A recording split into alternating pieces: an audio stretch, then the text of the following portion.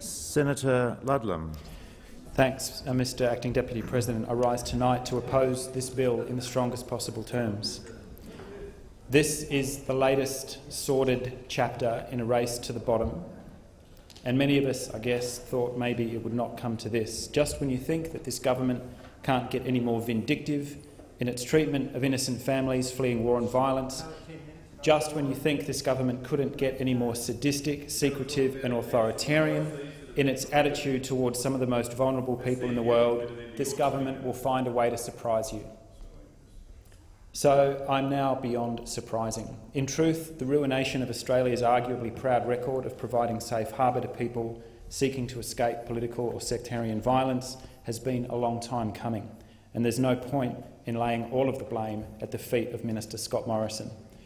From the moment that the ALP and the Liberal National parties settled their bipartisan consensus that henceforth Australian refugee policy would rest on the principle of deterrence, a bill like the one that we debate tonight was practically inevitable.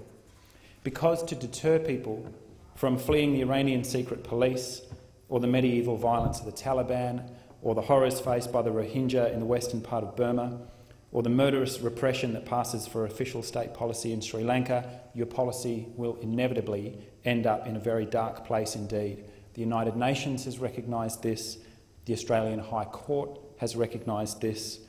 Advocates who work face-to-face with refugees and fleeing the kind of hellholes that people, or the unfortunate circumstances that people find themselves in, refugees themselves and those advocates, people like Amnesty International, who keep an eye on the kind of horrific situations that people find themselves in around the world, have looked at Australian government policy in recent years and found us severely wanting.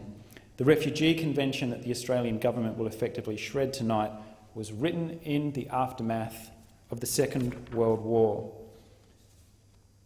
The precursor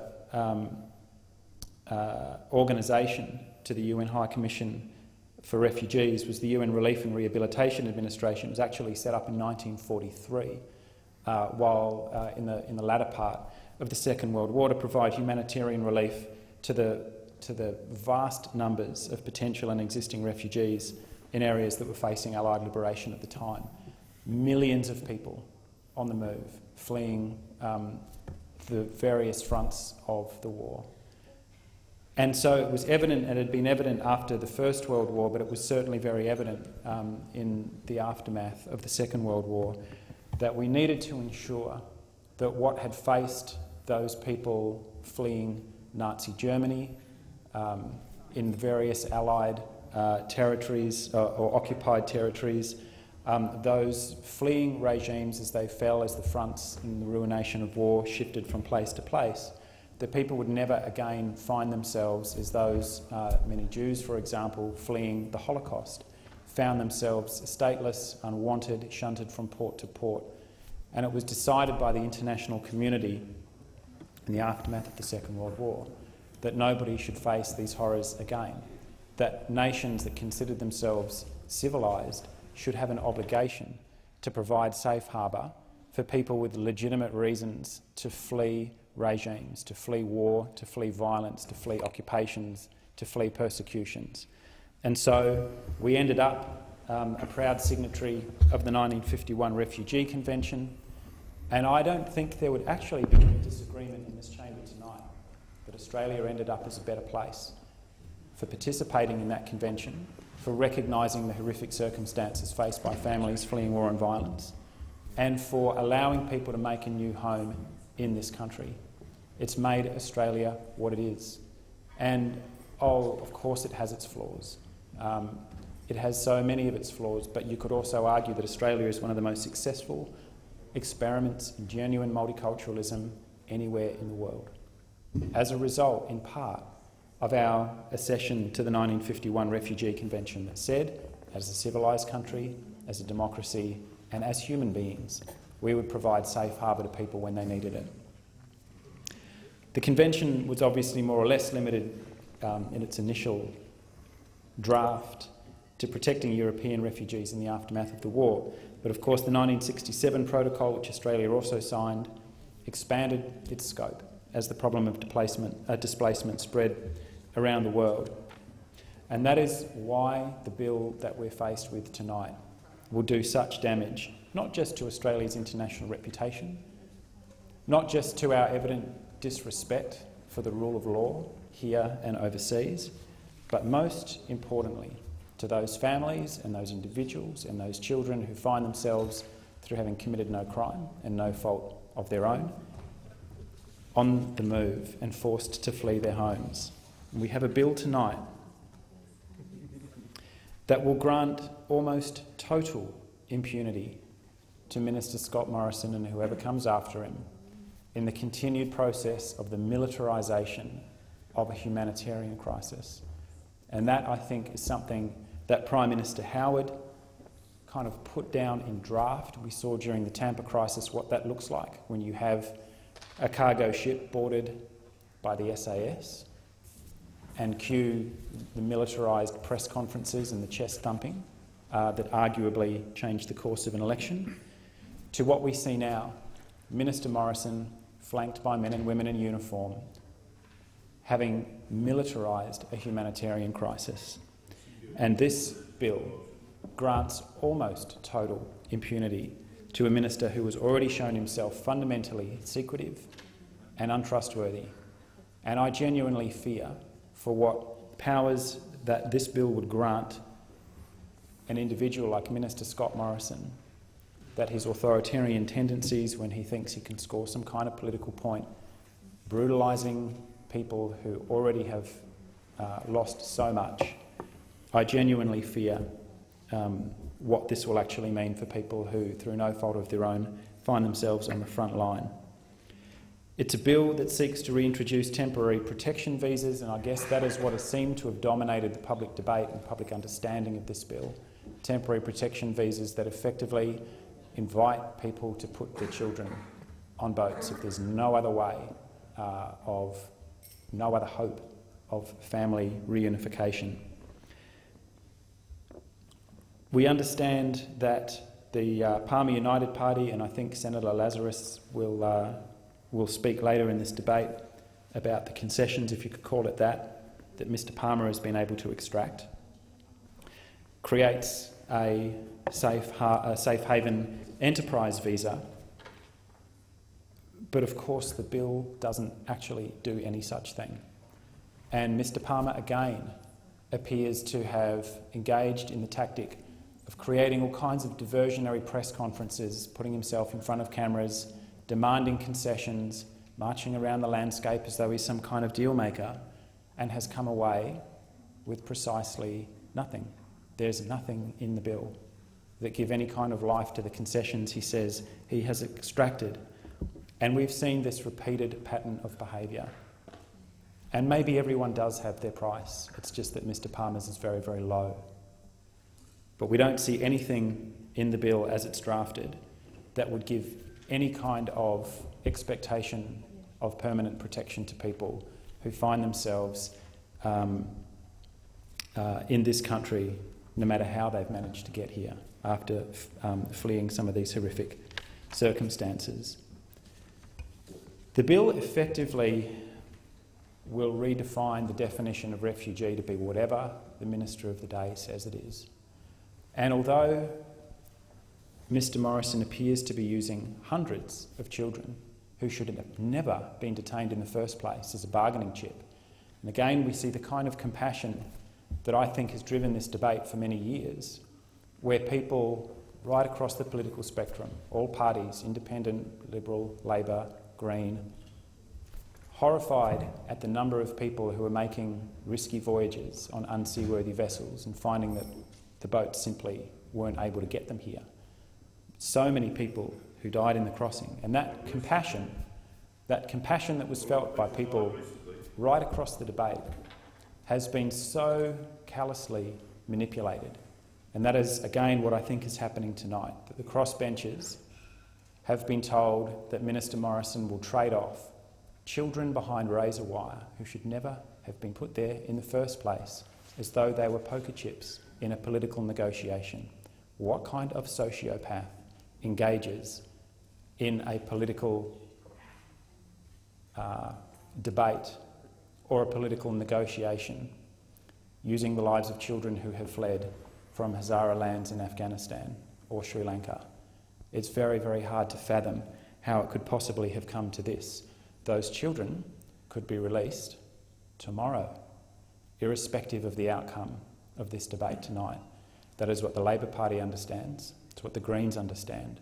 And I would urge those other crossbenchers, some of whom have made their positions clear and some of whom have not, to rest with that consideration overnight, because that decision will be on their conscience and on all of ours, irrespective of which way the vote goes when it's committed. The bill effectively removes most references to the Refugee Convention from Australia's Migration Act.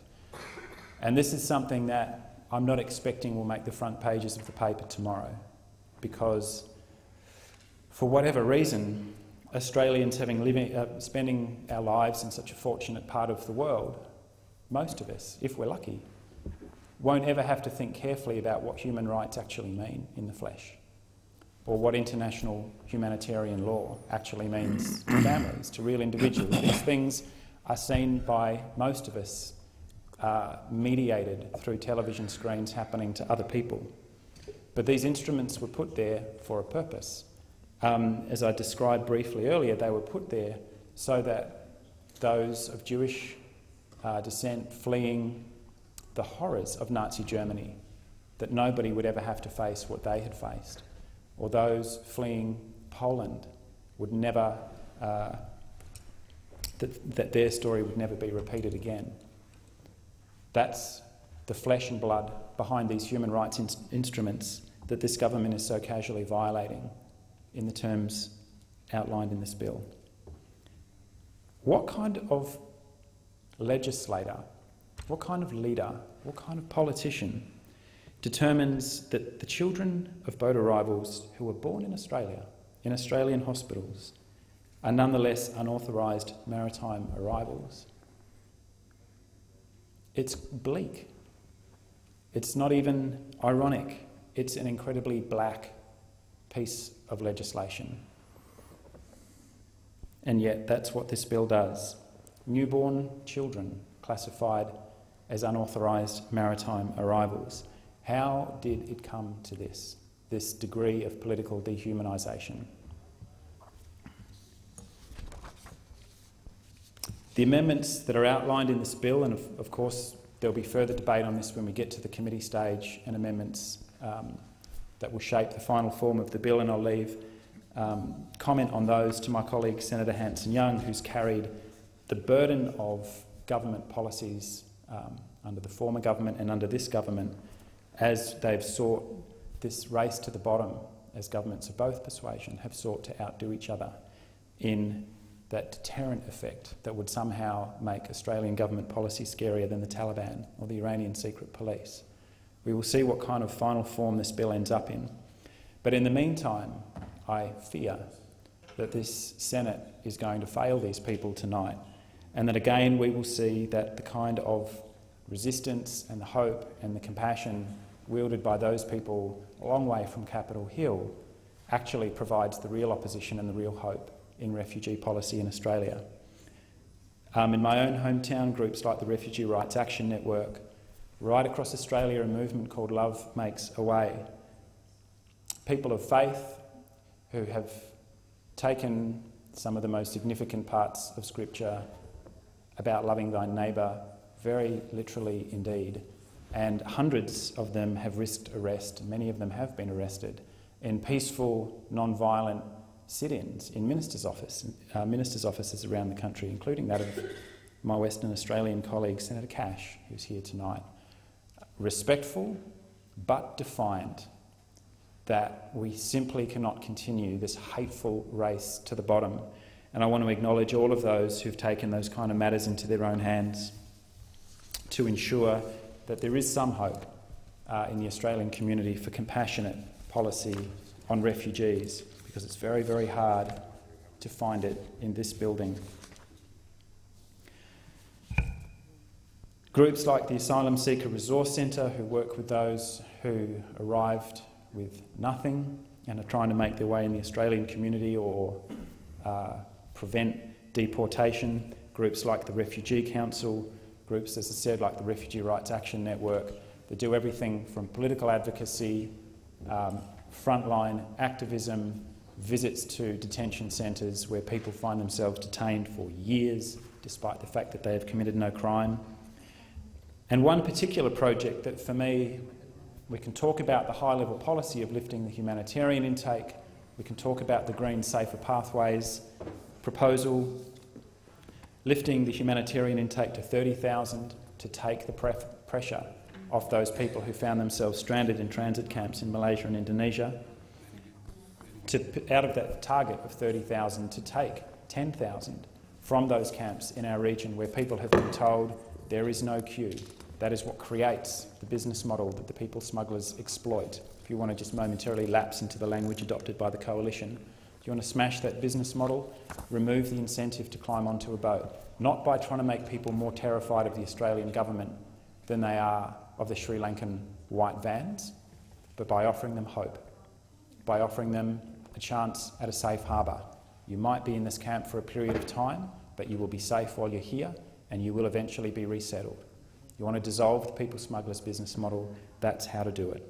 The Greens propose an additional $70 million per year in emergency funding for safe assessment centres in Indonesia to enable this kind of process and to give people confidence that they won't be in these camps forever while they wait for assessment and resettlement. And we propose to shut down all offshore detention in Nauru and PNG. This is not simply about getting children out of detention, it's about getting all human beings out of detention.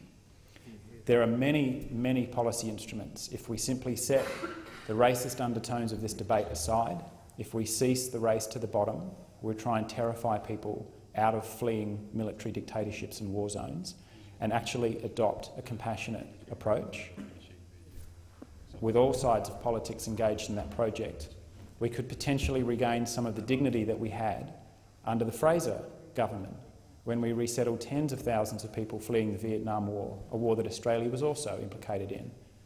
And at that time, nobody on either side of the old political parties decided to throw rocks, and there was a bipartisan consensus at the time that these people should not be used as political bargaining chips.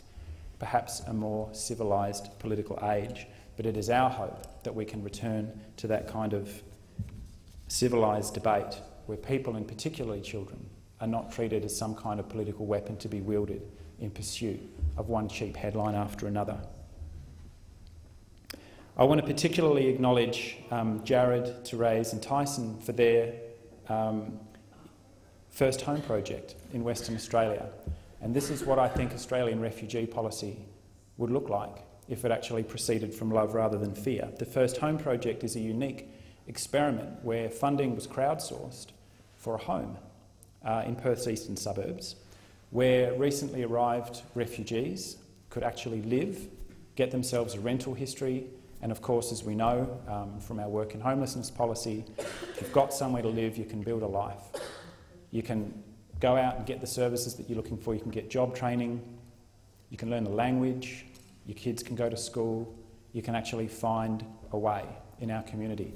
And this was created with absolutely no government support at all. And it's a wonderful experiment. People end up moving on after a year in the place with a rental history. They can go out into the private rental market. And it is that kind of Australian spirit of welcome and compassion that I think surely that is what most Australian people want, for this debate to proceed not with fear but with love and compassion, for people who actually have nowhere else to go in many instances and have fled circumstances that we, in this wealthy and very fortunate place, could barely imagine. And so that is what I hope the crossbenchers tonight will rest with, is we all rest with these kind of debates. And I wish, in fact, that these debates were considered conscience votes. For all of us in here, I think it is that serious with these lives at stake, that just for once we could see party discipline relax, we could see the talking points set aside, we could treat people as human beings, not collateral in a political debate that long since passed the point of dismal. As Australians, whatever our political allegiances, we can do better than this kind of bill that we're contemplating tonight. Thank you, Senator Ludlam.